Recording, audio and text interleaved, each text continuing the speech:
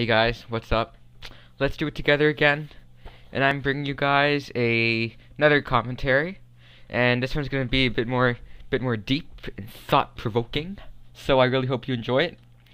Anyways, I'm really sorry about the past few uploads. I haven't been uploading lately. It's because I'm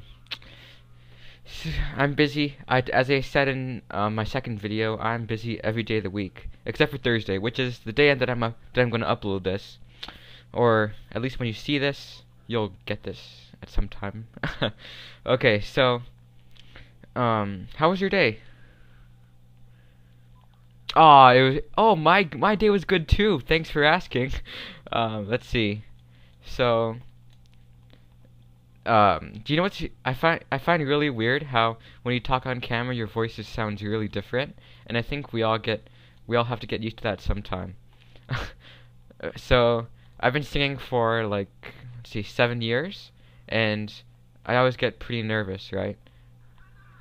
And like today in my music class we had to sing a song with my group, and we were singing "Eye of the Tiger" by Survivor, and man, it's so nervous. It's just so awkward to hear your voice, and it's crazy. Anyways, what I wanted to talk about today was how to properly take care of a child, and I know that most of my audience here is going to be teenagers, but it's still interesting to hear because I don't want to make the same mistakes that you do, right? I mean, that your parents did. Like I've on Woody's gamer tags Mail Monday, he like some people are afraid of making mistakes that their parents have made because maybe they're broke or they can't afford a home, right? And I don't think any child deserves to be to be treated like that.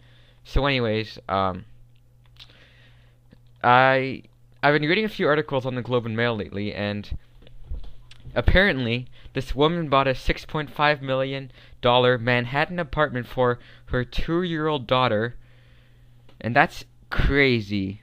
So this Chinese mother, I don't know why I wanted to include Chinese, but she wanted this child to go to Columbia or NYU or Harvard, which is in Boston, which I don't know why they would do that, but whatever. And apparently, she really wants her daughter to go there, so she bought this girl this apartment so that she could live in, or like when she comes of age, I guess. It doesn't say, but it's a 90-story building. That's crazy. Crazy good. Crazy. Yeah. Okay, so what are your thoughts on that? I'd like to know, 'cause man, that's a lot of money. I mean, in high school we're always stressing about, oh man, do you have $2 I can borrow? While in the real world we're just like, oh my gosh, I need $10,000. Oh man, sorry, I'm playing a different Search and Destroy game right now. It's insane.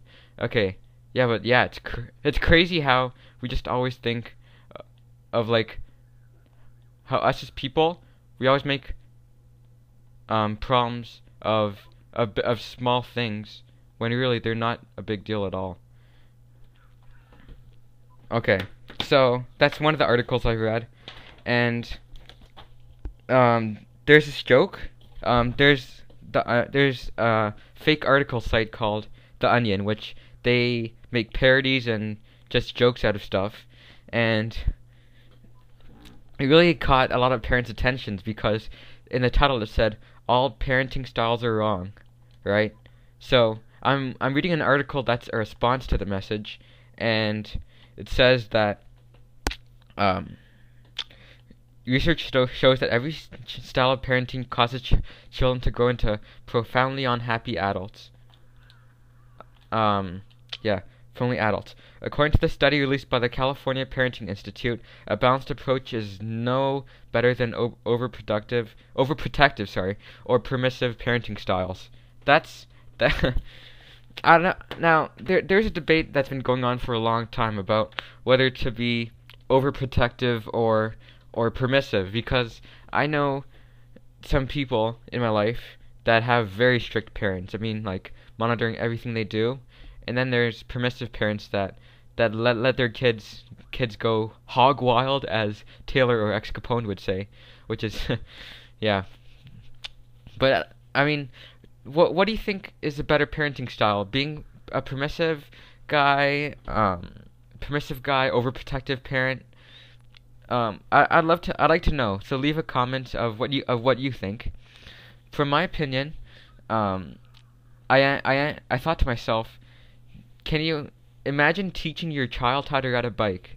Okay, so first you'd have to attach training wheels, physically place the child on the seat because maybe the child's not old enough or they don't know how to do it, right? So then you'd teach the child how to pedal and brake, and then later on in the child's biking tutorials, I'd eventually have to take off the training wheels because like everyone doesn't bike with training wheels on, and then you would have to let go of the child. So I thought that was a good analogy or comparison. Yeah. So I looked through like 4 articles, I think, but apparently aggressive children aren't born that way, as a study finds. Toddlers who are persistently aggressive, defiant, and explosive aren't born that way. A new longitudinal study says that they're made that way by negative parenting. Now, I want to know, like, in terms of negative parenting, has your family ever had to deal with negative parenting? Negative parenting is, I think it happens at any time in your lifetime. I mean, we're not going to be always perfect. We're not always going to please your parents, and if you do, then hats off to you.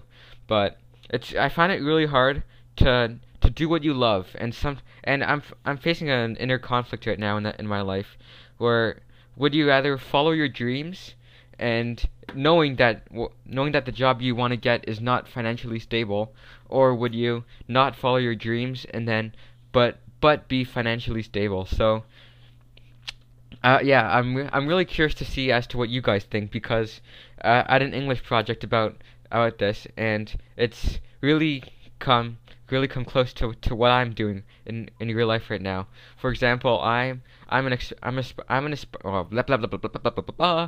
aspiring musician, right? I play piano, trombone, tuba, but I also wanna find a minor to teach, because piano's my major, right?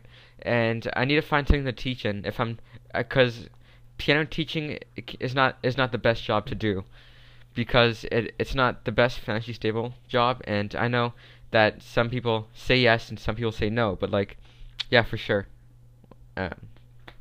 Yeah. Just going to read a bit more.